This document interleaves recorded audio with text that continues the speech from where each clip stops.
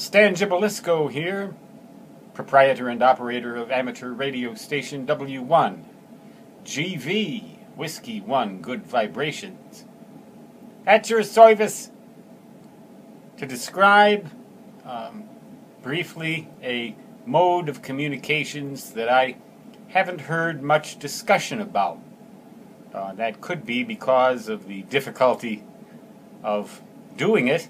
It's kind of inconvenient, but it's one of those exotic modes that if you have the necessary equipment and the necessary circumstances, you could probably try it.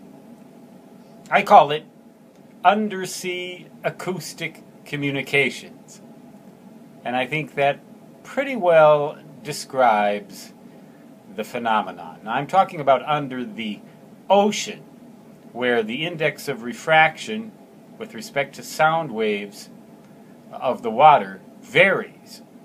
In fresh water, it varies as well, but not necessarily in the same way. But in the ocean, typically at a depth of about 900 meters, you have a zone, a sort of a stratified zone, at which sound waves travel a little bit more slowly than they do above and below. The speed ranges from about 1.48 to 1.5 kilometers per second of acoustic waves under the ocean. That's just about pretty close to a mile per second,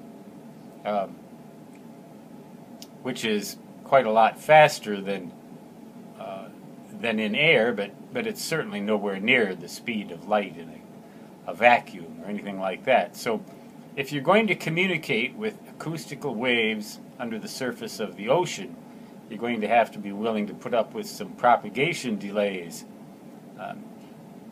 However, if you suspend transponders at a depth of about 900 meters beneath the surface of the ocean, so that these transponders lie within this zone where the acoustic waves travel a little more slowly, sort of a stratified zone, 1.48 kilometers per second roughly in that zone and 1.5 above and below, you have a tendency to get a ducting effect, very similar to tropospheric ducting of radio waves in the atmosphere. But this is, I guess, what would you call it?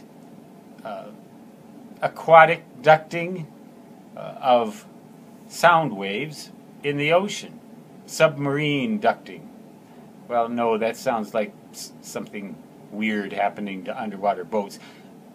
But the sound waves tend to refract back and forth within this zone, and if the angle is pretty much horizontal to start with, the propagation angle, you will tend to get a ducting effect which can occur over considerable distances, much greater than would be otherwise possible because of the curvature of the Earth. You can literally communicate, if you have the patience to wait for the waves to propagate, for thousands of miles, thousands of kilometers this way, at ordinary acoustic frequencies, say 500 hertz. There would probably be some difficulty with various environmental agencies if ham radio operators were to attempt this, to suspend these transponders from boats and attempt to communicate, obviously by CW, using audio frequency tones at, say, 500 hertz, because marine life communicates at various frequencies using acoustic waves underwater, most notably whales in the 20 hertz zone, except for that one whale that they call the loneliest whale, who communicates at 52 hertz or sends out signals at 52 hertz. I made a video about that, I believe. Someone suggested that I do that a while back. But you wouldn't want to interfere with the communication of marine life, and there's a very high probability that you would. Although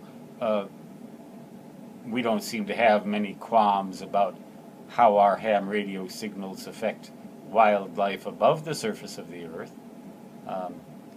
The wildest life that my signals will affect is probably other radio hams who hear my signal and think, damn it, why doesn't he turn his power up 10 watts? What does he have?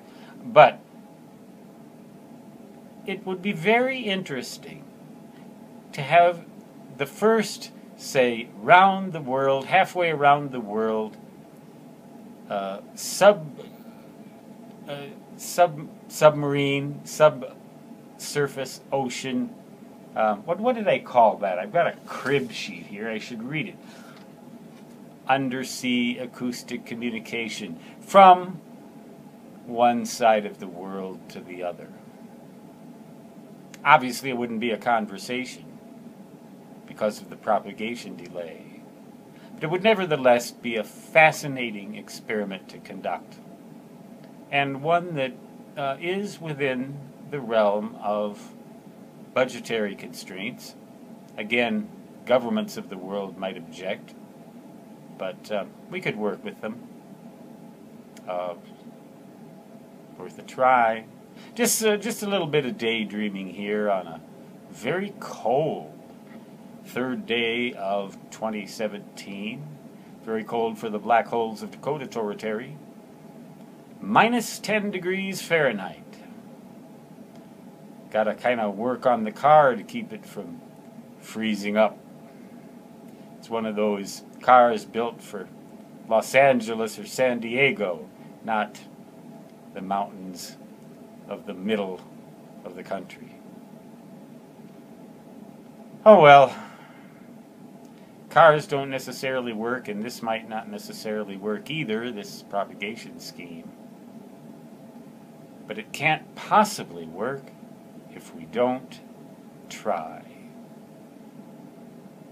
Stangibelisco W1 GV saying 73, which means best regards in ham radio jargon. And so long, which at 500 hertz under the sea in CW would still translate to da-da-da-da-da-da.